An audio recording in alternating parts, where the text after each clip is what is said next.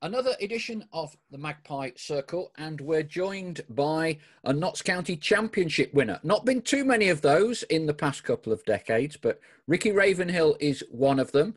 2.5 years at Notts, a member of that never-to-be-forgotten Munto era. Ricky, a very warm welcome to the Magpie Circle. Thank you very much for having me. Delighted to have you on board. Lots of things to go through, but this will be a first. I want to start by reading out a little bit of prose, a little bit of journalism that you produce for the independent newspaper, and it will kind of set us off on the way. So you had an article published, national newspaper, and this is how you started it. I feel like Jack and Ori or something now for those of a certain age, but it was my first day at Notts County. I looked across the dressing room and saw a player I knew well. Too well. Neal Bishop. Playing against him with previous clubs, I'd not just kicked, tussled and argued with him, I'd even broken his jaw in an aerial challenge. It wasn't deliberate, but he might not see it that way. Elsewhere in the dressing room, there were 2 or 3 players looking at me up and down in a not so friendly manner, knowing that I'd been signed to potentially take their place in the team. I knew it could be a good few weeks on the periphery, trying to pick the right time and right words to join in the banter before these barriers would come down. Those awkward situations are 10 a penny in the professional game, but especially in lower league football, as the transfer merry-go-round means nearly every seasoned player will know someone at their new club, have links with someone, or, as in my case at Notts County, will have to bury hatchets with enemies. Very good. 48 games later, you've got a League Two Championship medal. But let's just pick up. So what were your thoughts then in the dressing room that day?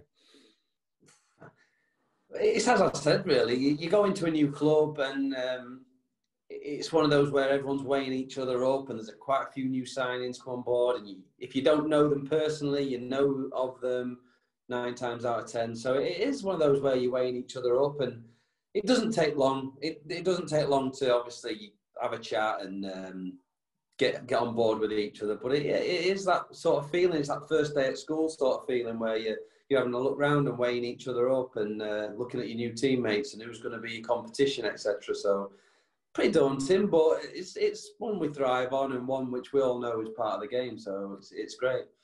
There was a quite slightly more complicated dynamic. We had Neal Bishop on a few weeks ago, and of course he laughs about it. But you, as you said, you actually he'd sustained quite a nasty challenge in a collision with you in a game in the not too distant past, correct? Correct, yeah. Obviously, it was 100%. There was no malice in it. It wasn't anything like that. But I think the way me and Bish play, listen, if we're not on the same team, we're always going to come up against each other at loggerheads. We're both very combative and competitive. And it was just one of those situations. I didn't know him at the time. I didn't know anything of him, but we'd probably been tussling all game and having a little go. And I think the ball dropped sort of mid-zone. He went down with his head. Obviously, I went with my foot, and I caught him in the face. And like I said, I don't think there was a lot of it at the time, but it came out afterwards that he broke his jaw. He didn't stay down or go off at the time. He carried on, and it just came out afterwards. And it was one of them things. Like I said, I didn't know him, so I couldn't really apologise or get in touch or anything. And I think even after that, a few years later, when he was at Barnet, we had another tussle, and obviously, it is football, like I said, and if the way we play in the middle of the pitch against each other, there was other people in similar moulds, but you have battles with, and it was just one of those things. But then when you sat there and you're becoming teammates, then it's one of those things. But we were absolutely fine, and like I said, he knew it wasn't malice, and we got on great, and we formed a great partnership together that season. Was that something that cropped up in conversation very early on when you went in at Notts, between the two of you? Yeah, of course, yeah. We had a laugh about it, we cleared the air and everything like that, and just moved on from it. It was just one of those things, and like I said, he knew how it was, I did, and there was no malice, there was no actors there. A little funny story though, I don't know if you remember the game, Bournemouth, I don't know what year it had been, Bournemouth at home. Yes. He did get his own back unintentionally. Well, he tells me not, but we're both in the middle of the pitch on the same team, and we got sandwiched, and he caught me flush in the face with his boot, and I ended up spending the night in hospital myself, getting some. I've got some stitches to show for it as well, and got knocked out. So he unintentional. It's probably karma. It come back around. It got me. He caught me with his studs. I used to have a picture of the still shot where his boot was in my face. So we'll call it 1-1 and move on. Very good. I didn't know that bit. Very good. Yeah. When Bish was telling us the story, because I mean he's as hard as nails, isn't he? And he was saying it ruined it after he sustained the broken jaw. It ruined his night out because he'd gone home to his mum and dad, and he was trying to get his clobber on and go out, and said he just felt absolutely terrible with him. Joyce had to go down the hospital. But interestingly, he played the game. It didn't come off, did it? He played the game. He carried on. Yeah. To be fair to him, I'm surprised he didn't just go out knowing Bish. He's mad as a box of frogs anyway. I don't think that would have stopped him going out having a broken jaw. Right. Okay. So quite a historic season, Munto and Notts. How did, because you were at Darlington, so how did you end up coming to Notts then? What was the sequence of events? Because you wouldn't have known much about Sven at that point, or would you? I knew absolutely nothing about any of the takeover. I knew nothing at all. So the season before at Darlington, I just had a bad time in terms of the club went into administration.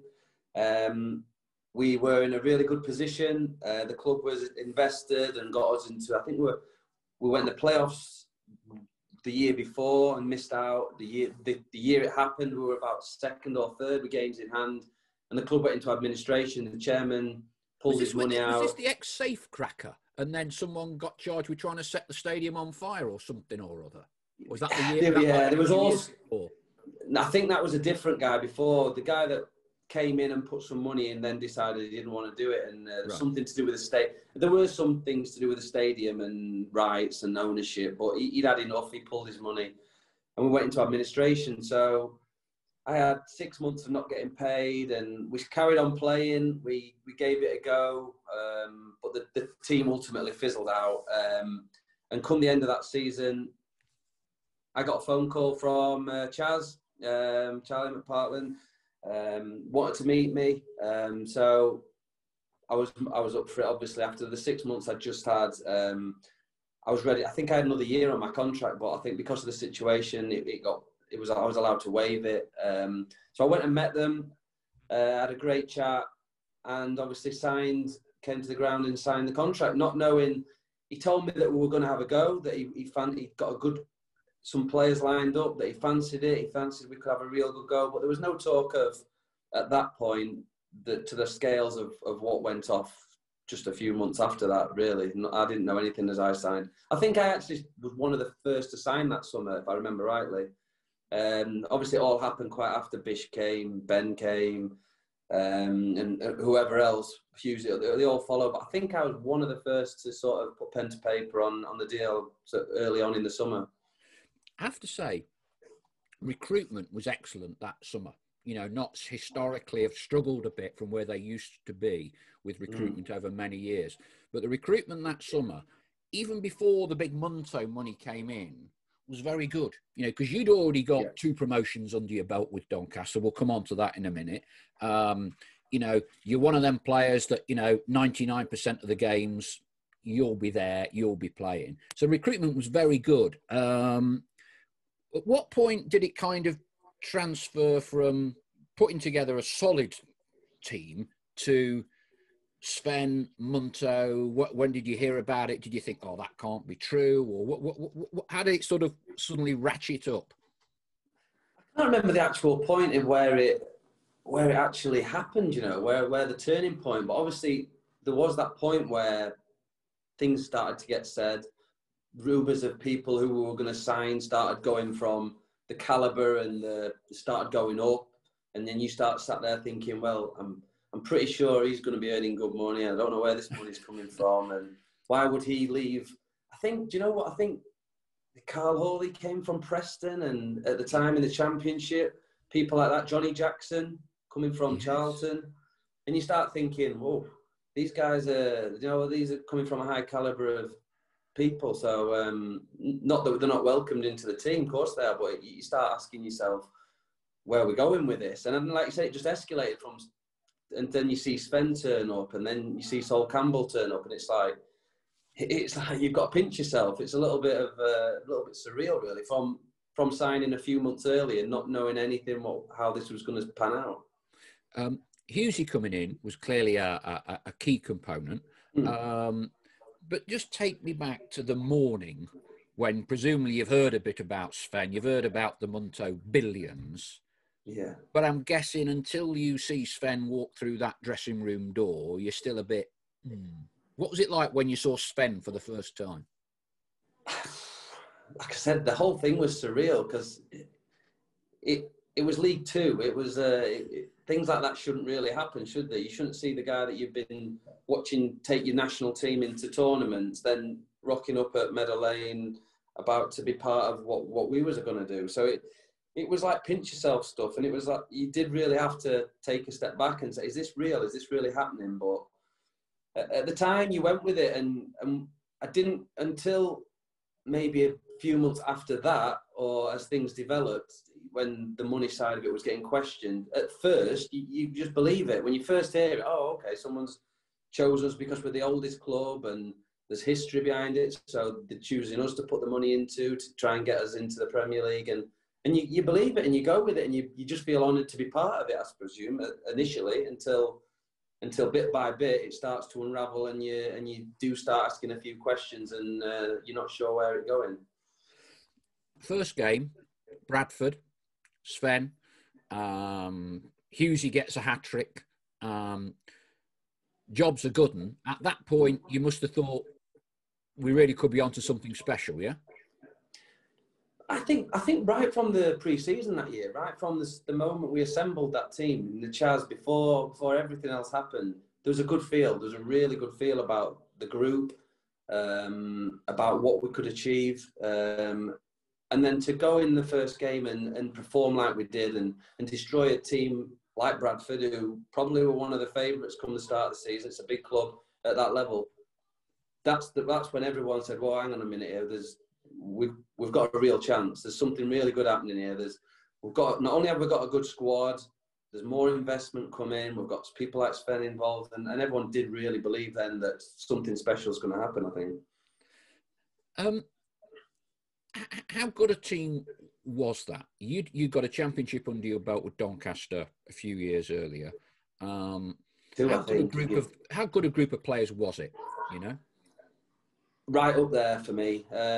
Like you said, recruitment's massive in football. I've learned that over the years, and you've got to get the right people in that have got the right attitude, that want to learn, want to develop, and want to do it together. So, I mean, the 4 promotions I've managed to have, lucky enough to have in my career, I look back and I think that the ingredient is the dressing room and the people. I've been in teams that have probably had more quality, better individuals, but as a group, to all be striving and achieving the same thing and have the camaraderie and everyone's fighting for each other, that's the same ingredient that all the teams have had that I've had success with, and that was no different to that year at Notts County. Great set of lads. Everyone knew their own jobs. Everyone knew what they were doing. You felt like every time you walked out there, everyone was fighting for each other and wanted the same thing, and you had each other's backs, and that goes a long, long way in football. And we definitely had that year at Notts County. We had the right blend. We had the grit, the determination. We had the quality and the assists with Waskar, Davis, people like that. You've got someone who can put the ball in the back of the net. And I just think the blend and everything we had, and it all comes back to getting the right people in, the recruitment. And you've got to take your hat off to Chaz for that before everything else came together, I think. Second, third game, I think it was at Macclesfield, if I remember right. He was publicly unveiled. I can't remember whether he played or not. Kasper Schmeichel. So that was kind of another signal of intent, wasn't it? Yeah. Again, huge. Probably not for himself at that point, because I don't think he'd achieved too much individually. As in, I think we helped kickstart his career as much as anything else. But obviously, the name coming from Man City, again, like you said, everyone knew he was going to be a good keeper. So for us, again, to get somebody like that with his stature, with the credibility that comes with him, was another, like you said, another statement at that level of what we're trying to do. Well, when we had Lee on as a guest, he was the very first guest on our series, actually, about 6 months ago. And he tells in his own way how Casper just needed taking down a peg or two. Not that he was a bad lad, but, you know, young lad, senior pros. And it's interesting the way you chose your words there as well, saying we helped him. Definitely, because I'll back exactly. I know where Hughes is coming from. Casper's an unbelievable lad, and he got on board of what we were trying to do very, very quickly. But you did get a little bit of, he did need just reining in and hang on, this is League Two now, and you're not showboating, you're not a Man City superstar just yet, or Leicester super. So he had to adjust to our level and adjust and buy into what we were doing and get on board with the whole team spirit, camaraderie, we're in it together sort of thing. And to be fair to him, he did that very, very quickly, and he was a massive part of what we did that season. You had the cup run, I think, one at Wigan, I seem to remember. I sat next to Sven that night. How was it on the training ground? Lee and others have told us that Sven would be there every day with Tord, but they would keep a respectful distance away, and Charlie would be taking training. So did Sven get actively involved with the players, or was it just little words here and there? It was just little words. They're exactly right. He kept his distance. He never forced himself into anything. He didn't really have any interest in taking any training, or he just oversaw everything and made sure there. And fair play, he was thick snow, freezing cold. He'd be there wrapped up. He wouldn't miss a training session. He was there at every session, but he didn't, like you said, he didn't impose himself too much. He just stayed in the background. I think the only pressure came was Chaz feeling his eyes on him and feeling the pressure of, is something going to change? Is someone else coming in? Do you know what I mean? I think he felt the pressure in a different way. It wasn't that he was taking over and pushing him aside in any way, because he never did that at all. He was very respectful, and he just kept his distance and watched and watched from afar, really. I've known Sven a little bit from my time at Leicester, and he's very unlike, you know, a global Galactico football manager. Everyone will say who meets him, he's like your uncle, you know. Yeah. I mean, I don't know if he had many chats with you, but were there sort of some searing bits of insightful advice, or was it just general little points? You think, oh right, okay, you know, that's exactly what it was. It was not what you'd expect at all from, like you said, you see him, he's managed these top clubs and he's managed the country, but yeah, he was very, very mild-mannered, just the odd little comment here and there, and you had more conversation with him, just an everyday conversation, or like he wanted to take you out or look after you in that way. It wasn't so much football chat. He wouldn't throw himself with pointers football-wise. He left that to the management and the staff, and he was more just there as a figure to support you and be there and have a chat and be interested in your life, so to speak. So it was really, really nice guy. Bish told a good story, how he went out and he bumped into Sven in a Chinese restaurant in the centre of town, and Sven kept sending over a bottle of champagne, £150 bottle of red wine. Clearly, that £150 bottle of red wine is lost on Bish, as we know. Did he take you all out together? Did you get any hospitality from him at any point? Or yeah, definitely. Yeah, we've had a few odd nights. Like I said, we had a good group, so we got out a little bit together when we could, and we all we either went out for food or went out for drinks, and yeah, we bumped into him. We've seen him out a few times, and he couldn't do enough for you. Like you said, he would want to buy you a drink, he would want to look after you, make sure you were looked after. So that's the kind of guy he was. But he everywhere he went, obviously you can understand he probably had a crowd around him. He had a lot of people following him, and there's a lot of attention around him. So it was difficult for him, but yeah, he could never do enough for you. Never do enough. So you mentioned Charlie, and I think it's quite an interesting point that I think Charlie himself, as you said, felt the pressure, felt he was always going to be moved on at some point. There wasn't a lot of latitude with results. And I think that was how it transpired. I think it was a televised game with Torquay, wasn't it? 2-0 up. Yeah. And it ended up being 2-2. And I think Charlie was released after that game shortly. All the players I've spoke to said how well they respected Charlie for what he'd built up. All of them, their view was that the club would have got promotion with Charlie at the helm. 100%, I agree with that. And I think in any other circumstance, in any other way, there's no way he would have left the football club with us in the position we were in any other situation, other than the fact that they'd come on board and there was a massive investment. And I won't say it, but I feel like his days were numbered right from the start. I think unless we'd have been top of the league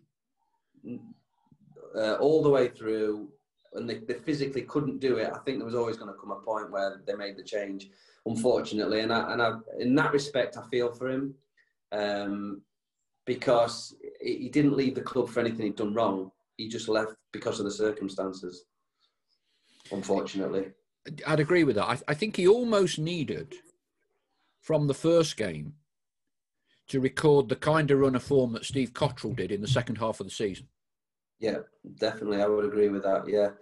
And I felt like he knew that as well. I felt like from the minute it all happened, I felt like he felt under pressure. And I think he felt that if he wasn't top of the league, he'd be in trouble. And the pressure was so much more than it would have been under normal circumstances. And I think he suffered with that. And I think he felt that himself. And that came across in a little bit, that he felt that pressure, which is a shame, because a club that sat, what were we, fifth? Were we fourth or fifth with games in hand? Yeah. I don't think a manager should feel that pressure that early in the season in that position. Had the cup run, games in hand, Hans Backer came and went fairly quickly. Round about this time, there were the question marks, weren't there, over the finances, over whether the money was real. Interesting what you said earlier. You had been through that process at Darlington that had ultimately ended up in administration. Yeah. Did you see similar warning signs, or did you think actually we'll be all right, or do you think, this might get a bit iffy? It was a completely different circumstance to the Darlington situation, because it wasn't like there wasn't the hype and the big names and everything involved with it. So it was on a smaller scale, and that all just happened. You didn't have time to think about that. It just happened. Whereas this sort of built the momentum and you felt it coming. So, it was worrying. The more people that started to talk about it, and the jungle drums were beating in the changing room, and somebody would say something. And I remember it came to a point, we all had a meeting in the changing rooms, and there was Hughesy, led by Hughesy, Akinbai, I think Sol was still there at the time, and we demanded some answers from Peter Trembling. We actually went to him. We demanded some answers, and he produced this letter, which had a bank guarantee of 5 million or whatever it was. Don't worry, that the money's going to be there. We've got this guarantee. So I don't know if I should be saying this, but Peter's got on record as saying he had that letter. But the story you're telling, and please continue, I'd not heard it in this detail before. Yeah, so we sat there and we were in the changing rooms. We raised issues, we raised concerns. We were reassured on numerous occasions that I've got this guarantee, the money's coming, it's real, it's this, it's that. So ultimately, it is worrying. We do talk about it. It went around the dressing room. People voiced their concerns, but we had no reason to do anything because we were getting paid. Yeah, we carried on. We still had a great group of lads. That never changed.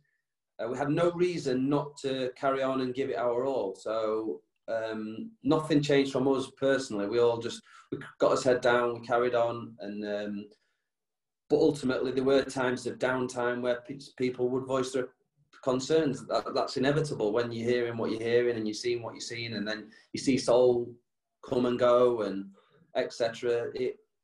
You're going to question things. You're going to worry. But ultimately, we had a job to do and we carried on, and the lads were extremely professional, which I go back to the point, the right group of lads. I think if you'd have had some different characters in that group, they might have dropped tools, they might have jacked it, they might not fancied it till they knew exactly what was happening, and the season could have been a write-off. But we had the right mentality, we had the right group that wanted to carry on, wanted to achieve something, no matter what. We wanted to go on. We knew we had something special and we wanted to see the season out. We wanted to finish what we started. So until we had any other reason not to, we just carried on. You mentioned Sol. So Sol had the one game. Morecambe away. That's the one. Not great. And I think the following Monday or something, he's gone in to see Peter Trembling. Enough's for me. Did he share anything with the lads, or was it a case of, was quiet about it, respectful, but maybe read the script before some of the others? Yeah, I think that's exactly the case. He wasn't. He kept himself to himself. He kept his thoughts to himself. So he never came in talking about anything like that. We never heard anything from him. Obviously, the first we knew, he'd gone in and he'd seen him, and then he was gone within a matter of days. So obviously, it left us wondering what's going on. But he never said anything or let anything leak. Whatever he heard or knew, he kept that to himself, and that was never disclosed with any of us. So I can only imagine, listen, I don't know what people earn and what people do, but I can only imagine he came in on a big promise. He wouldn't have come for any other reason. He must have been getting on some serious money, and for them to fund that over what maybe we might have been earning was probably harder to hide, maybe, or he perhaps wasn't getting his money. So he must have seen or heard something that enough for him to get out when he did, I would imagine. So Munto's starting to unravel. I think the chronology was Peter took on board the club himself, bought it for £1, and then has to kind of start looking around for funding with Sven. What's the attitude of the players at this point? I don't think it changed. I just remember us being focused on what we wanted to achieve. Like I said, of course it's worrying, and of course you don't know where it's going to end or how it's going to end. But like I said, I could just reiterate, until we've got any reason to believe any different, we had a job to do, and we were getting paid to do a job, and us as professionals wanted to see it through. So we carried on, we trained hard, we carried on turning out for games, and we just carried on. And just on that as well, to show the kind of guy Sven was, he could have walked away at any point when he knew what was happening. So I've got the utmost respect that he helped us find the new investment. He used his influence and his power to get the club into a safe place before he departed. So I know, speaking from people I've spoke to and myself, we've the utmost respect. And would we have finished that season? Would it have gone into administration? Would we have got the investment without him? Who knows?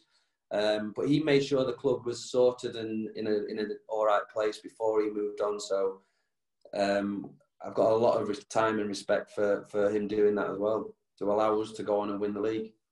Did you hear about the Roberto Mancini story? Not sure. What's that one? Okay, so when I did a book, I'll send you one, big book, massive book, use it as a doorstop. And I spoke to Sven, and we were chatting, and it was before the Euro 2016, and I was with England in France somewhere. I got hold of a number for him in Spain via Ian Walker, the ex-Spurs goalkeeper who I know. And so I ring him up. And he's like chatting like a bird. And then he goes, "Oh, Paul, yeah, I tell you the Mancini story. Do you know that one?" I said, "No." And apparently Sven had approached Roberto Mancini to be manager. Or, would you be interested in coming in on the project? And Mancini is like really keen because he's out of work, and Sven was a bit like his mentor. Yeah. And so he told Russell King. And so they had a meeting at the Dorchester, obviously only the best. So you got big portly Russell King. You've got Sven, and Roberto Mancini flies into the Dorchester. And they have this meeting. I think it was just after Charlie had gone. And Mancini says, "Yeah, I want the job." It's all agreed and everything. And so Mancini is desperate. And Sven, oh yeah, I'll speak to you a little bit more, some more detail. But so it was more or less done. You know, Mancini's desperate to come. And Sven said to me, I'd got a couple of reservations at this point. I wasn't quite sure. And so I said to Roberto, just leave it a little bit. Leave it. Don't rush in. There might be a bit. And apparently Roberto, for about 10 days after that, is chasing Sven down. And I want the job. Come on, get me in. And Sven's kind of said, no, I'm not sure. I don't want you to come. So we'd obviously got reservations a little bit earlier. Yeah. But to your point, he was kind of like holding him off a little bit. But yeah, I mean, that was the world. That's incredible. Can you imagine how different it may have been if Mancini had turned up and managed? But I tell you what, and it's a nice little link, I don't think he'd have got any more points than Steve Cottrell, do you? Definitely not, no. Definitely not.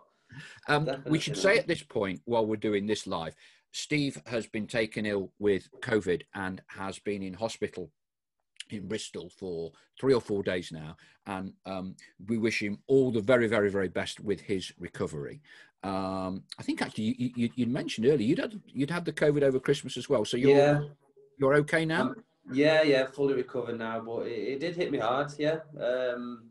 You hear stories and stuff about some people get symptoms, some people don't. But yeah, it hit me quite hard. Luckily, I wasn't hospitalised or anything. Breathing was fine, but like a severe, very, very severe flu type thing that took several weeks to shake and get over. So yeah, it's definitely active and live, and it's out there, unfortunately. All our best wishes to Steve. So yeah, Steve Cottrell comes in. Again, I know Steve. I think the word that we all use to describe Steve is intense. And I think he kind of left you under no illusions, did he? And please tell the story. But I think the gist is, he said, I'm not coming here to finish 3rd or 4th. You lot are going to win the title, yeah? Or should be winning the title. Yeah, they pretty much told it how it was. But do you know what? I think for what happened and where we were at, it was exactly what we needed at that time to get us over that line over the last period. And like you said, again, I heard stories before he came in. This guy is chocolate. He'd eat himself if he can. He's quite... But I'll tell you what, he did a fantastic job. He was a top bloke to work for, a very good manager, and he did exactly what he needed to do to get the best out of us lot on that final stretch. Remarkable run of results, wasn't it? Yeah. But we knew we could do that because we've shown it all season in glimpses, maybe a little bit inconsistent and dropping points, but right from that first game at Bradford, we've shown what we were capable of. We showed what strengths we had as a team, and I think it all just came together at that point, and we just went on an unbelievable run. And winning's a great habit to be in, as we all know. It's you feel invincible. You go out there every week believing you're going to win. No one's going to take any points off you, and it pretty much proved that way. We just went from strength to strength, other than a slight little bit. Did we lose one game? Was it one game? One game at Port Vale, wasn't it, under Cots? Yeah, one game, which, listen, you take that form. It's a little blip, and we wish we could have gone the whole season, the whole period, but that's fantastic form, and any team that produces that form deserves to be champions. Because Rochdale had a little niggle, hadn't they, I think, about, false money and all the rest of it. And they came... It was a midweek night game, wasn't it? Which I remember being a real sort of blood and thunder affair. Yeah, I remember that. I was up against my teammate to be later down the line, Gary Jones, and I remember us having a good old tussle that night. Yeah, and like you said, it was a great battle and a great game. But that's what you've got to do, and that's what you've got to get through to be champions. And whether it's a cold Tuesday night or whether it's a bright sunny first game of the season against Bradford, you've got to turn up and you've got to perform and you've got to do what you've got to do. So there was promotion, and then I think I'm right in saying the championship was clinched at what presumably was a bit of an emotional evening for you, because it was at Darlington, wasn't it? It was, yeah. I remember that, yeah. It was a great evening. It was great. It's the way the whole stadium with no fans wasn't ideal, because it always feels a little bit like, as good as the stadium is, it feels a little bit like a reserve game, doesn't it? And well, we can relate nowadays is there's no fans in there. But at the I think time, Donington were relegated were relegated in that season as well, weren't they? I think they were down there. I can't remember if they went down or not. Was that the year they went out of the league? Have they not been back since? Is that? I think that might have been because if you remember, the stadium wasn't being cleaned, and it was one of those very rare occasions when I think there were actually more away fans there than the home fans. Very rare, without any bans on home. It was actually one of those rare nights where there were actually more Notts fans having travelled all the way up there than there were home fans. Because I think at that point, Darlington had basically gone as a club. I think I'm pretty sure they went down. I'm pretty sure that's pretty much how I remember it. But all I know is that we got back in the changing rooms and we recovered the walls for them with champagne. That's all we really needed to know. And it was, listen, winning a championship. You enjoy them moments, and no matter where you are or what you are, you enjoy it because they don't come along that often, and you've got to make sure that you celebrate and enjoy what you've achieved. At that point, what age would you have been in your career, roughly? I would have probably been late 20s, I want to say, maybe. Yeah. So at that point,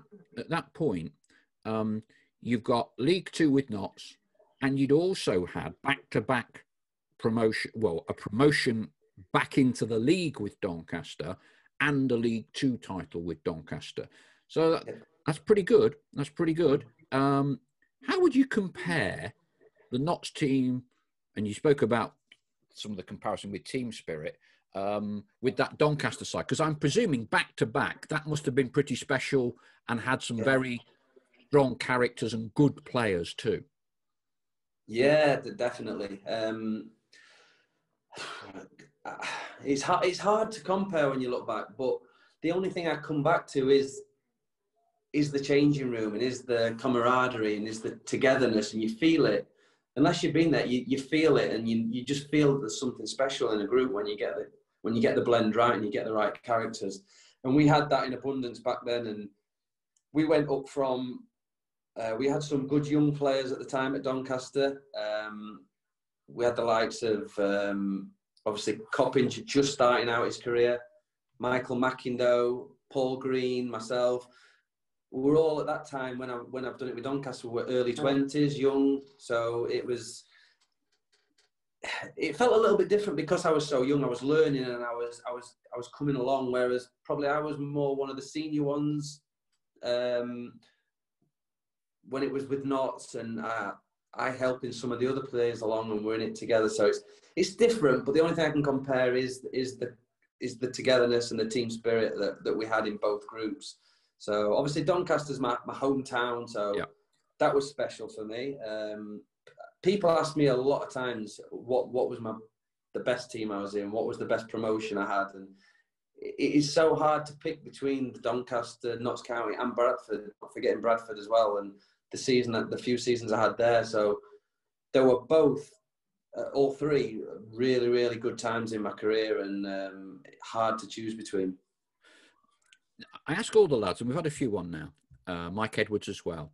I think one of the most seminal moments in Notts' more recent history was having had that very, very talented group of players and stormed League Two, and clearly had the right manager that was the right fit for Notts.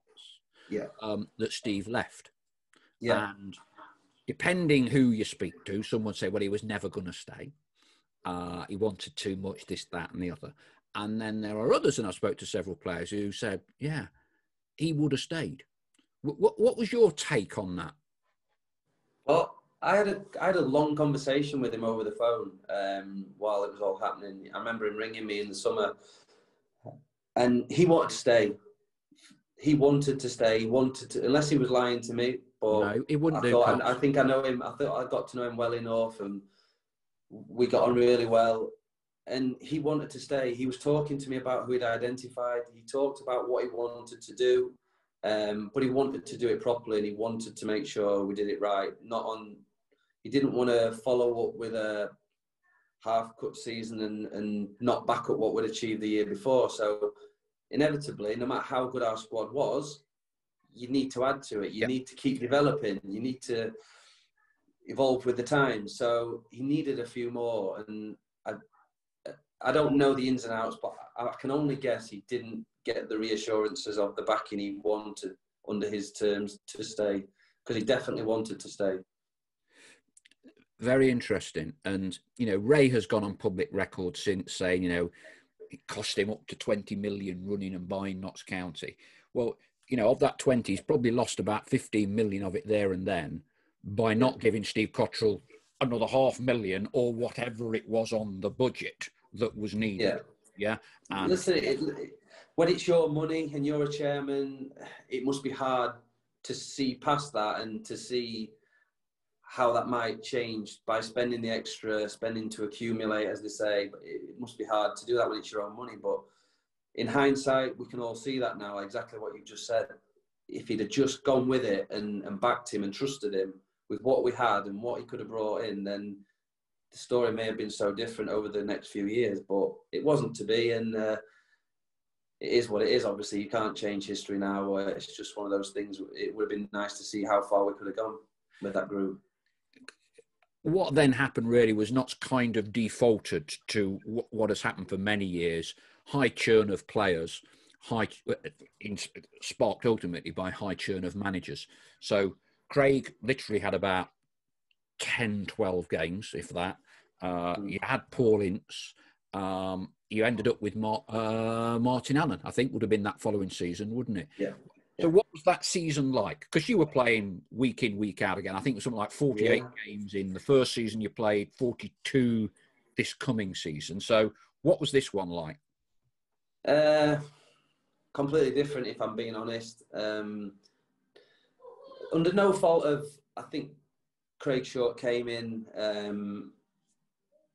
and he was trying to get his own philosophies in there. Every manager has their own, and it just never quite clicked early enough for him. He came in, it was his first job in England. It was always going to be a tough task to follow what had happened. And I think he was a little bit harsh that he didn't get longer to make it work. But I think you get judged on because we were so successful, and then we'd go from not winning every week. You're under a bit more pressure. And unfortunately, you see it happen to managers. They go in as the first job into quite a big job, and if it doesn't work out, he's never really gone back in anywhere else since. So I think he was a little bit unfortunate. He had a good backroom staff in with him, the ones that knew the club, so it helped. He had Dave Kevin, obviously Tommy, Drapes, the good people who've been at the club and know the club were there to help him. But unfortunately, he just didn't get the time he needed. And I'm a big believer he should have been given a bit longer to make things better at the club. I think it's fair to say Paul Ince split opinion in the dressing room, yeah? Hughesy, Lee Mason and Bones didn't really get on. Bish said he was fine with Paul. From the outside, it would appear certainly whatever the characteristics of the success of the previous season were by now largely dissipating, yeah? Yeah. I would definitely say that. And by the time Paul came in, listen, he's an absolute legend for what he's done. I'm a Man United fan. I love everything he's done, and he's a fantastic player. But there's no two ways about it. The whole atmosphere changed around the place. His ways didn't suit the group and wasn't conducive to the camaraderie we'd built over the years. It just had a different feel about the place, and sometimes you'd feel like he was looking down on you, like you weren't good enough. There was times we'd get left in the changing rooms with no answers for long periods of times after games. We'd be sat there and saying, shall we get changed? Shall we go? And it was just little things like that. The whole place, the atmosphere changed under him, unfortunately. And like I said, with a different group, he might have suited a different group. I just don't think the blend was there for what we had. I don't think the changes that he made and the way he went about it suited that group, and it never sort of kicked on for him.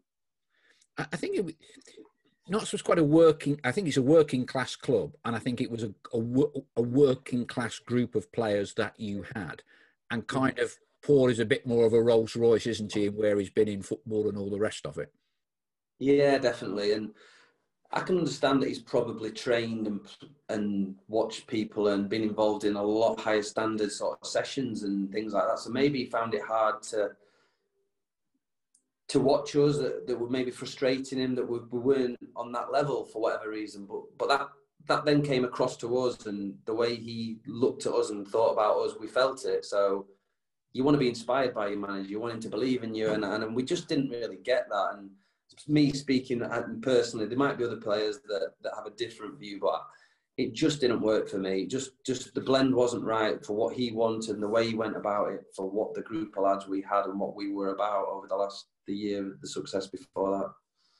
But there were two very special games, weren't there, against Manchester City? Yeah, yeah. We'll never take them away. You can never take their memories away. And like you said, that the amount of downs you go through in football, you've got to enjoy the special times, whether it be the promotions, whether it be those big games that you've earned the right to go and play in. And that was definitely another one of them. And what a fantastic Saturday afternoon down at Meadow Lane that was. Or was it Saturday, I think, or Sunday? I think it was Sunday, because it was Sunday, live on telly. Man City was spending all the money, weren't they? They were all the players. And fair play, they put the full team out, didn't they, for that game at Meadow Lane? The full team was out there. They did, and I'm be lying if I didn't say I was stood in the tunnel looking up at them all, because they're all humongous giants as well, that slightly intimidated, but and a bit in awe. But again, it's 11v11, and we went out there and we proved that it doesn't matter how much people are on, it's 11v11, a one-off game, anything can happen, and we more than earned the right to go and get that replay. We weren't lucky in any way. We didn't fluke it. We went out and matched them and gave them a real good game. Who were you up against in midfield then? Who were you coming up against? So I remember the second game was Vieira, because I've got his shirt. That's my pride and joy. I've got Vieira's shirt. So, but I don't. Did he play in the? Yeah, no, I think he did play in the first game. I think the only one that didn't play in the first game was Tevez, and he played in the second game and got a hat-trick. Yeah, I remember Gareth Barry played in both. I remember in midfield. I remember that. I remember Silva came on in the first game. He didn't start. David Silva come on. The likes of him, obviously. Dzeko scored the goal. Yeah. People like that. So yeah, they had a very strong team out, and they went for it. I mean, you made the point. This wasn't like, because in an average Premier League game, Manchester City don't have less than 80% possession. But it was a good cup tie. You had plenty of the ball. And so, second half, the corners come in, Bishop's headed it in, 1-0. It's on, isn't it, at that point? It is on. It is, and you believe in, and you believe you're going to be the cup upset, you're going to be the team that get the headlines, and you're going to go on and enjoy it. But obviously it wasn't to be in the end. But listen, we were so proud of what we achieved anyway. To match a team like that of superstars and unlucky not to go through is a fantastic achievement. Yeah, I always remember the moment, because Dzeko couldn't score, if you remember. And I think it was young Christian Pearce, wasn't it? He's just switched off a little bit, and Dzeko's got a yard on him. And if he hadn't got that yard, he wouldn't have scored. And now, we've got, ifs, buts and maybes, isn't it? Exactly. And listen, if we help kick on his career a little bit, Dzeko, then we'll take a bit of credit for that as well, because I think he came to life a bit after that. So that turned it for him. So I was going to say Main Road, crikey. Whatever it was called then, the Etihad. Or the Olympic Stadium or whatever. City of Manchester Stadium. And if I remember, they put the full team out again. Tevez played. If I'm right, it was 0-0. And do you remember Cole Hawley put some sort of like cross-come shot that looped over Joe Hart and hit the inside post at 0-0? Yeah, I remember that clearly, yeah. And again, who knows, if that had gone in, that might have given us something to hang on to and change the game, but it never. And listen, it turned out to be what it was. Yes. I think if I remember rightly, I got put on. I was looking at the team sheet in the changing room and the set pieces, and they had that many big players. I think the manager thought that Vieira would be one on the edge of the box and he wouldn't be one of the main targets. So I think I got put on him. And I think he went and scored 2 goals when I was marking him from in the box. And I got took off him after that. So, but then you look round and you think, well, who else would I mark? Because they had such a big team, and yeah, it was one of those things.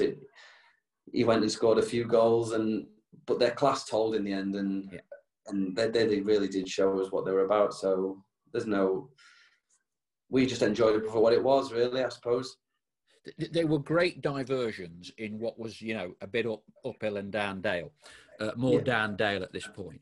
So, like you say, Paul probably never really took to Notts. Notts never really took to Paul. So then there's another managerial change.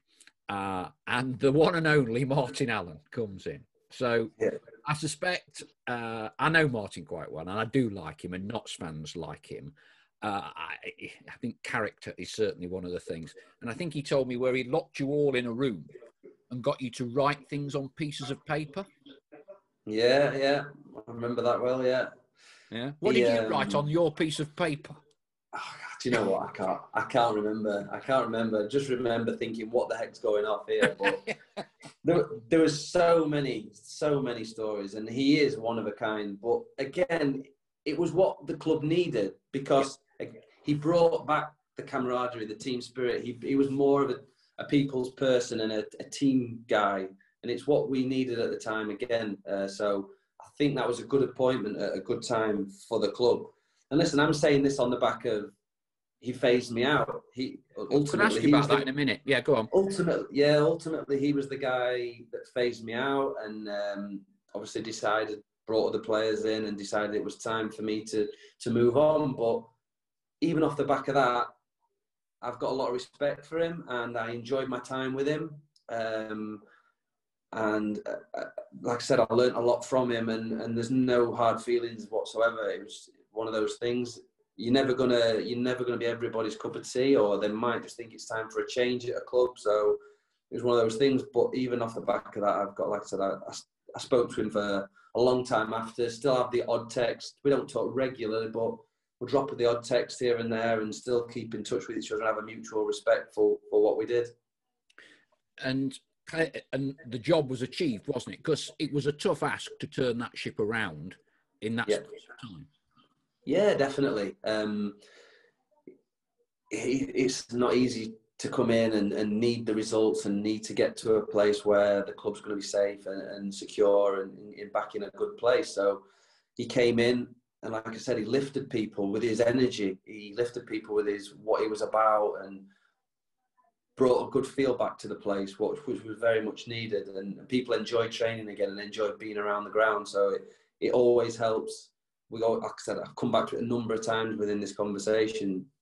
I think the group and the team, the spirit alive in the changing rooms is key to any success. Because that's what I've learned over the years, and that's what I'll always, moving forward with anything I do, that's what I'll base everything on. So job gets done, stay up, start another season. And clearly one fixture above all else sticks out in that first 2 or 3 months. And that is, of course, Juventus. Did you know anything about Notts having supplied black and white striped shirts to Juventus or anything like that? Or was it all a massive punt out of the blue for you? No, I knew nothing about it. Just one day someone told me the story, how they had no kit, borrowed our kit, kept the colours, and then we've been invited over. So even at that point, you're thinking, oh, we've been invited over. Oh, that's nice. That's a lovely... Yeah, I don't think you could ever imagine how that short little visit would have gone. It was just incredible. From the moment we flew in private jets, and Juventus sent over their little jet, didn't they, to fly you all over? Yeah. We had police chauffeurs everywhere we went, a police escort. You felt like it was like being like some incredible superstar. That was we're just League One footballers. And then for them few days, we just felt like superstars, the way we were treated and looked after, and the whole atmosphere of the game and the caliber of people that were surrounding us. It was phenomenal. It was an unbelievable experience to be a part of, and something that a lot of people don't get that opportunity to do at our level. So very grateful for the opportunity that we got, and we thoroughly enjoyed it. It was one thing to be going to Juventus. I don't think I was obviously out there, but I don't think anyone actually realised the spectacle it was going to be. You know, because, is it going to be sold out? Well, they say they've sold out, but half of them won't turn up. And then you turn up and like they've commissioned, as I found out, the Winter Olympics people. So Juventus, presumably on what they saved on paying knots, it cost them about 150 grand to put on that pre-match entertainment show. It was done by the same company that did the Turin Winter Olympics. Because it was special, wasn't it? All the lights and the zebras and the...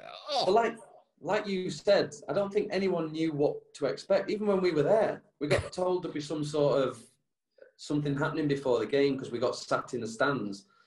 But I don't think until the lights went out and all the craziness, like you said, everything went off, I don't think we actually realised ourselves what a big deal it was going to be. And like I said, to have a full house and the atmosphere that was created, it was incredible. And of course, Juventus had all the players out as well, didn't they? Yeah. They put a full team out. They respected what it was as much as we did. And like I said, for us as League One / League Two footballers, to have even been invited there to watch the game, let alone play against them types of players, and was something that were very special. So who were you up against in the middle of the park that night then? Vidal. He's one that sticks to mind. I remember playing against him. Obviously, Del Piero was sort of dropping in little pockets and stuff. And I've got I've got pictures and memories of things with these types of players. So always nice to look back on and just drop in with your mates now and again. Yeah, forgive me if I've got this wrong and forgive me for bringing it up. According to my lad, did you give the penalty away? I did, unfortunately, yeah. I did. But there we go. The first ever penalty to be given away in that stadium. That's something that's never going to leave me, is it? But I think it's a little bit harsh if you look back as well. Sure, the ball just sort of popped up and just flicked off my arm or something like that before I cleared it. So, unfortunate. Who was in goal? Someone saved the penalty and the rebound went in. Was it Rob Birch in goal? Oh, yeah, for us, yeah. Rob Birch, and didn't he save the penalty and they put the rebound in or something? Yeah, that's right, yeah. Was it Luca Toni? Yeah, that's it. Luca Toni, the left-footed guy, yeah. Yeah. As soon as I saw him save it, I thought, oh, yes, he saved me. But then he just put it in anyway. Well, never mind. It happens, doesn't it? It happens. And who else would be but Lee Hughes could be the first Englishman to score? It had to be, didn't it? It just had to be. What a guy, what a character, and what a player. And for him to go there and achieve that, for him, I was pleased for him as well because he deserved it. Now, there was a bit of a bum fight, wasn't there, about the shirts? So, yeah. This is pretty rare, and I had to pull a few favours in to get one of these because this is Bukanic. He was making his debut, cost them about 20 million euros that night. And they put these little badges on, don't Juventus. Yeah, just, it's an authentic shirt. But Juventus had kind of put a 3-line whip on all the players, hadn't they, to tell them, you can't swap shirts with them Notts County players because we want them for our museum. Yeah? Yeah. So take up the story because you didn't get too much change on the pitch out of Mr. Vidal, and you got less off it, didn't you? Yeah, I probably kicked him a few times earlier in the game, so it probably didn't help. But then, in our broken language barrier, I was clearly indicating that can I have your shirt after the game, and it was quite abrupt, really, in his response, saying no, not swapping, no. But at the time, I didn't realise. But I think they had been told that they weren't allowed. I just thought it would be ignorant and rude, but I think it turned out that he wasn't allowed, and so we came off a bit deflated, thinking, chance of a lifetime to get a bit of memorabilia. But luckily, we got back to the hotel that evening, and Martin Allen. Before you get back there, except Lee Hughes, who would storm through into the home dressing room and accosted Perlo and said, "I'm having your shirt. Here's me pen. Give it me and sign." And Perlo, the shaven head from it. To be fair, you're You're not saying no to Hughesy, though, are you? You're not saying no to him. None of us have got the balls to do that. It's only him could ever do that. But so the rest of you have gone home, gone back to the home. To be fair, I think Bish got Del Piero's because they arranged that before the game, so I think he was sorted. But the rest of you are thinking, ruddy hell, yeah? Yeah. But Martin came to the rescue, yeah? Yeah, well, he went missing in the hotel. We got some food on the way when we got back there, and then he went missing for a while. He turned up with a pile of shirts in his hand, and he just dropped them on the floor. And he said, look, I've worked hard, I've managed to persuade them to let me. He said, it's a great opportunity for you lot, let you have some shirts. I think he had like 7, maybe 8. Right. And obviously that wasn't enough to go around. So I can't remember how we decided, to be fair. I don't know if it was the ones who started that got preference or whether we drew it out of a hat. I can't remember, but I just remember I was lucky enough to get a shirt. I got the left back on the day, which, do you know what? I can't even think of his name now as we speak, but I've got it framed up in the room, so I've made sure that that's on pride of place.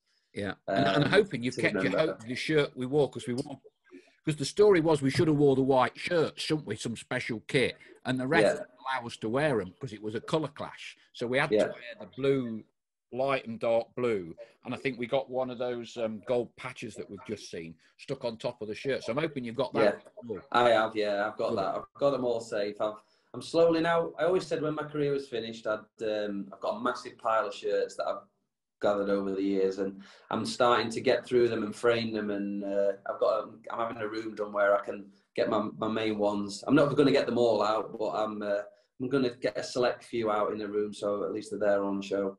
That's good, because you'll frame your shirts. You'll never frame a paycheck, will you? You won't frame a paycheck from 25 years. Exactly. But a shirt's a memory, so that's good. It is. So you've alluded to this, that Martin kind of phased you out or whatever. I think Gavin Marn was one of the players that come in. We had Jeff Hughes on the left side, who did well for the club. So how did it come to an end at Notts for you? There's a few instances that stick in my mind. I always remember coming back pre-season. Obviously, I had the number 8 shirt for 2 years. I always remember coming back in the pre-season of my last year, and my shirt had changed. I think I was given the number 15 shirt, which is a massive indicator straight off. And listen, it's like it's a warning sign. It's there. It's on the cards. But I got my head down. I carried on.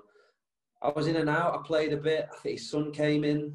Charlie came in. Yes. I know he was wanting to push him a little bit as well. And like you said, Gavin Marn come in. And I was in and out. And he was always really nice about it. He was always to a point where he'd explain everything. He'd say what his thoughts were. He'd be honest with me. So I respected that. And I always remember I got knocked out in one game as well. I remember going down, I got knocked out, and he came and saw me in the hospital.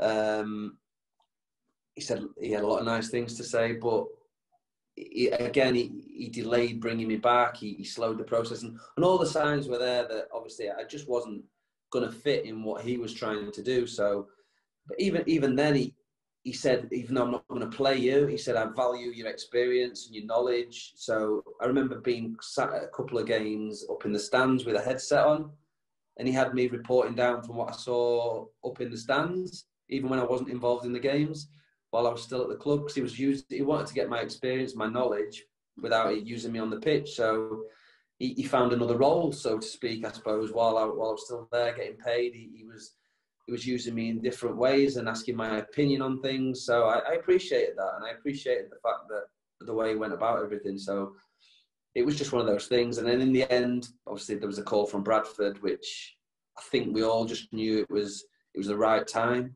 Yep.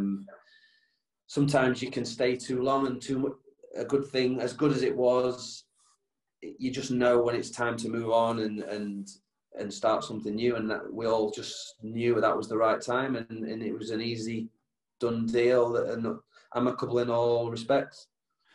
And it worked well for you, didn't you? Because you got another promotion and you had some good years at Bradford.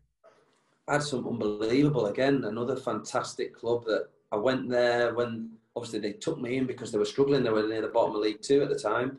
in a not a great position. We saw that league year out and survived. And then I was made captain. And again, it was very identical to the start of the next year, was very identical to the year I joined Notts. And you saw people arriving, and you saw calibre of people that you thought, like I mentioned earlier, Gary Jones, people like that. Who else came to the club at that time? I can't think off the top of my head, but there was a few that came in, and you started to think again, hang on a minute, we've got something good, and that again transpired. Or Gary Thompson, we had Kyle Reid, people like that came coming into the club, and it just took off again. It was another one that year was unbelievable again. We got to a Carling Cup final, which is unheard of. A League Two club getting to a major cup final was an unbelievable experience, and the media that surrounded that again, and the attention that brought to the club, and the money that made for the club was out of this world. And it was just another one of those years. It was in a different way to the year with Notts and the success with Doncaster, but equally as good in different ways. Now, you've clearly looked after yourself, and you're still registered, but I mean, you've been playing long into your late 30s, possibly not dissimilar to Bish. I think you've managed to maybe just outlast him a bit. Both of you carried on playing for a long time, didn't you? Yeah, and if it's in you, then you don't want to let it go. And everyone I speak to says you play as long as you can, and you enjoy it for as long as you can, because you're a long time retired. So I think you look at the frame of us both, me and Bish. We don't carry a lot of weight. We've got energy to burn, so it helps in that respect. We were lucky enough not to get any career-ending injuries. Yeah. So you just go as long as your body can possibly go. And I'm registered at the moment at Middlesbrough, but now I've become assistant manager there. I'm sort of hit a point where I'm accepting that I don't think I'm going to really play anymore. So 40 years old last weekend, and probably time to call it a day, I think. Because Middlesbrough have done very well, haven't they? Former Derby chairman Don Amott had a few ex-league players there. Yeah. And we're speaking here when there are real doubts now about whether the National League can continue with all the loans and grants debacle. You've already basically, chances are, had your season suspended, and you've been badly hit because you were runaway leaders? Yeah, we had a fantastic start.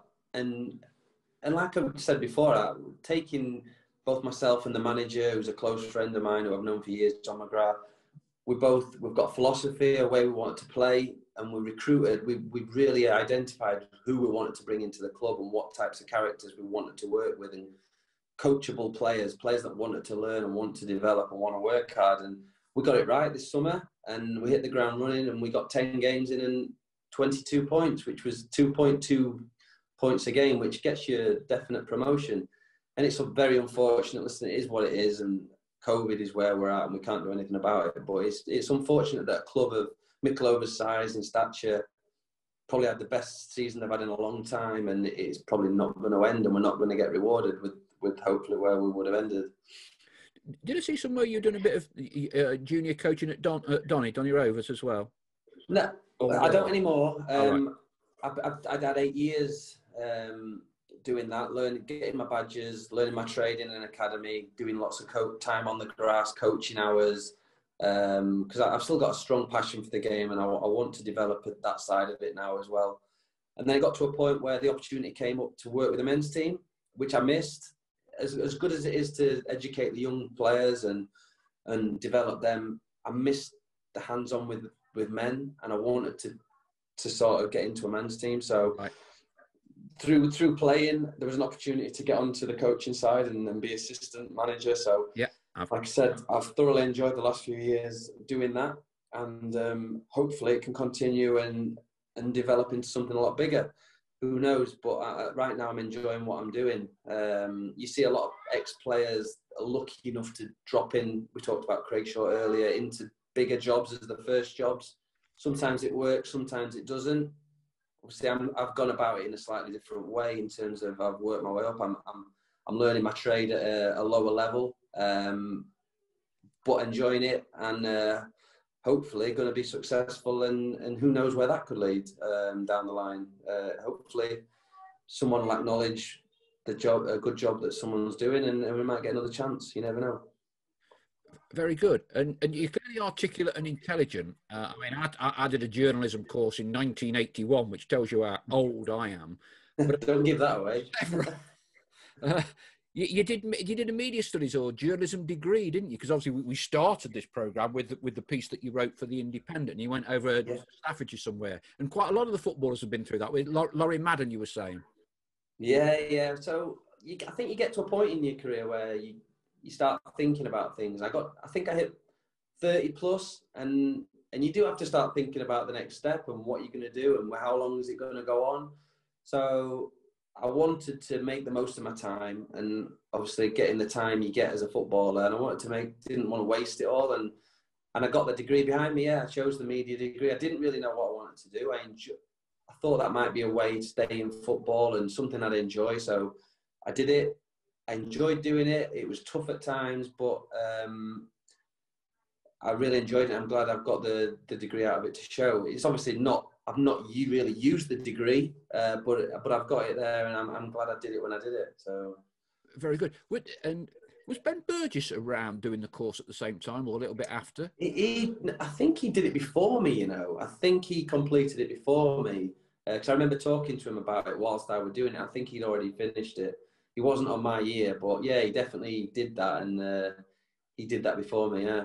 Because Ben became a teacher, didn't he? And he wrote a wonderful piece comparing and contrasting teaching and football, and how perhaps towards the end of his career, and he mentioned at Notts, wasn't really enjoying it. The body was telling you can't really do this. And it was a brilliant piece. It was a brilliant piece that he wrote.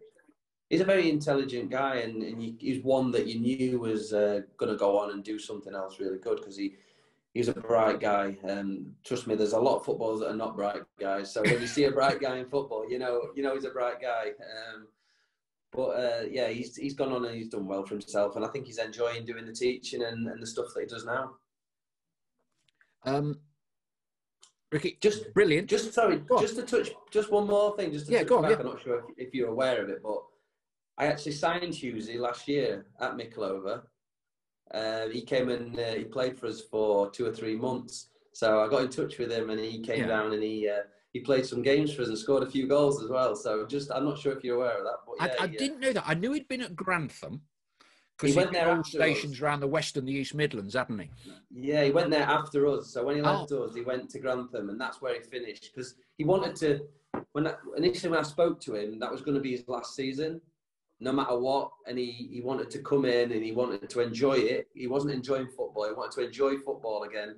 Obviously, he knew what I was about. We were good friends, so I knew what he'd bring. He's never going to run me a channel, but leave him in the box, and he's going to cause havoc and score goals. And he did that, and he was unbelievable, and he was brilliant. And it was great to team up with him again and reminisce about the old times and help. He helped the younger players that we had, so it was fantastic to have him on board. But unfortunately, again, COVID struck at the end of that year. He moved on to Grantham just before that, but he was planning on having one big, massive soiree final swan song at the end of that season. It just never happened because of COVID. I mean, how good was he? I mean, he's one of the most naturally, those goal poachers. You don't see so much of them, but you think back down the years at Tony Cottee, Rush, and I know they were at the very, very top level. But Hughesy had that, whatever it was, didn't it? In terms of the ability to finish. He just very intelligent, clever. He knew when he could get away with little fouls. He knew where the net was. You put the ball in the box. Hughesy was never going to go out wide, never going to take people on, never going to do all that. But he was a physical presence. He had energy to burn, and he was he just knew where to be in the box. He had the instinct. They say you can't teach it, don't they? The people know where to be and know where to go. And that season, him and Ben Davies struck up some unbelievable understanding between each other, because he knew exactly where he was going to put that ball. The amount of free kicks and corners he put in, and he just knew where to be. It was frightening. a lot of characters in that dressing room, and you spoke about the camaraderie. I mean, who was the joker? Who were the grumpy ones? I mean, what were they like?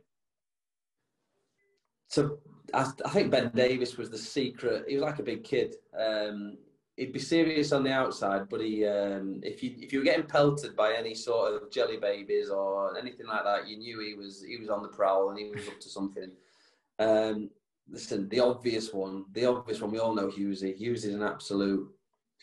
Sometimes takes it a little bit too far with some of the banter, but he's on another level. And I remember once bringing in this hot sauce that he had lads trying, and it were literally people were laying in ice baths. It were getting everywhere, and I think Matt Hamshaw nearly missed training because he got some. He went to the toilet and got it all around his private part. I don't think he could go out and train. So but yeah, he usually was always up to something like that. Always up to something like that. Luke Rogers, little in stature, but you know, you wouldn't cross him, would you? He was a great guy as well. Always up to something. Always got his head into something or up to something. But again, another one that you could rely on. You knew what you were going to get every week off the pitch for him. Now, we always ask. Well, we do when I remember because I forget a few times. But unluckily for you, I have remembered. So, your six-a-side team from all the players you've played with at Notts. Wow, that's tough. There you go. So you'll upset a few. That's tough. The goalkeeper's got to be Schmeichel. Yeah, that's an easy one, isn't it? Yeah. Yeah. We'll go with that one. But Mike Edwards did go for Pilks ahead of Casper. Right. Obviously, I didn't play with Pilks really, so he was a bit before my time. So I can't say that. But okay, so you got five. So if we did sort of like two defenders, one middle of the park or whatever, and two up front. Do you know what I'm going to put in my defence? Stephen Darby. What I played with him. Obviously at Notts. Met him at Notts. Went and played with him at Bradford as well, and is a very close friend. And away from everything that he's got going on, obviously very publicised. How is he at the moment? He's okay. It's not ideal, is it? But no.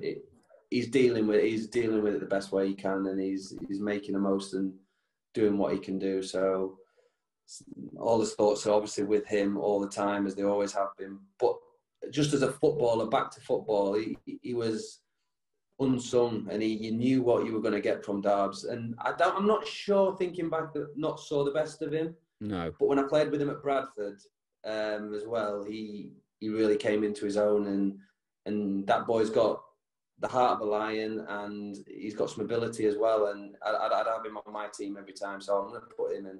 Okay, excellent. The other one I'm going to put in is torn between. I'm going to go John Thompson. Yeah, Tomo. Yeah. I'm going to go Tomo. Top player, top leader, very good captain. Enjoyed playing alongside him. Everything you'd want about a proper winner. Another one in that team that was a winner. Knew what it took to win. Had plenty of ability as well, and a good all-round defender for me. Okay, so now we've got sort of three. So whether it's one, middle, two up, or however you want to do it. I'm going to put Ben Davis in, just because I think he was unbelievable for what he achieved and what he did and what he brought to that team. Was unbelievable. I think he was a catalyst in a lot of ways. Again, the type of character he was, the ability he had, and I'm going to put him in. And I'm going to stick in there with him. I'm going to go Johnny Jackson. Johnny, yes, not mentioned Johnny. Yes, left peg. Johnny Jackson, yeah. Unbelievable technical footballer. Very, very good. Again, if I'm being 100% honest, the Notts fans probably didn't see the best of him. In training, he was an unbelievable player and fantastic. And we're very lucky to get someone of his calibre in the team, and very good technical footballer. Yeah. And then we'll go up front. You can't overlook him, can you? We've got to go Hughesy. Got to stick Hughesy in there. So we'll put him in. I tell you one name. It's just something. When you're saying left-sided, I don't know what recollections you would have.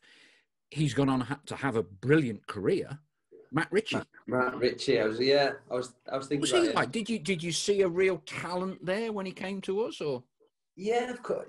Again, you got to look back and think we kickstarted his career for him because he wasn't really doing anything when he came to us. But yeah, technically very, very good. He just, at the time, we always used to say he needed his own ball because he didn't know when to let go of it sometimes. He wanted to do everything. He wanted to be the one who scored or crossed the ball or did everything. And I think he's learned over the years and developed to become more of a team player. That would probably be the only downfall at that point for him. But he was a young lad wanting to impress, so you understand that and you know where he's coming from. But unbelievable talent and ability, which he's gone on and proved over the years, obviously. And obviously another one you go and mention, Tom Ince. He came in. Of course, yeah. Tom Ince came in. He's gone on and had a fantastic career, done so well. Came in as a young, fresh-faced lad. No one knew what to expect. Showed the raw ability, but he's gone and put all that on into a rounded performance now, and he's gone and shown what he can do as well. So some fantastic players over the years have graced Meadow Lane, and probably owe a lot to their careers looking back, if they would be honest, and say that's where they got the first start. Just a purely random one. I'm just thinking a few things. Were you in the squad? I presume you were. Went down to Bournemouth, and Sven did some deal with Peter Trembling to fly down there. Yes, that's right, yeah. What was that like? Have a little jet or something? Was it as good as the Juventus one, or is it a Ryanair special? No, yeah, I weren't quite on that level, but again, we all just was like, well, what the heck? What League Two team gets on a plane and flies the journey that takes 4 hours on a bus? By the time we got to the airport, checked in, got on the plane, the bus probably got there with a kit quicker than we did, but it was all another part of the experience, and something that we can all put in that season and talk about it at times like this and look back on. It's fantastic. Life is all about experiences, and Munto was certainly an experience. Ricky, thank you ever so much indeed. No problem. All the very best with the coaching career. It's interesting when we're talking about quite a lot of the Notts lads from that era. You know, Bish is now on the coaching ladder in the Mansfield Town. I think it's centre of excellence, isn't he? Hughesy had a go at it, didn't he? But we all know a bit up and down with it. With Worcester, I think he was at for a bit. Yourself. So that's all very good and bodes well that at some point in the future we may well have a potential management coaching pool at Notts, you know, from which to choose. So hopefully that'd be nice. So we'll keep learning, we'll keep developing, and who knows down the line, it would be nice to return in some capacity. So you just keep doors open and you keep learning, and you see where it takes you, and hopefully one day I get to come back. Ricky, thank you very much indeed. No problem. Thank you for having me. It's been fantastic.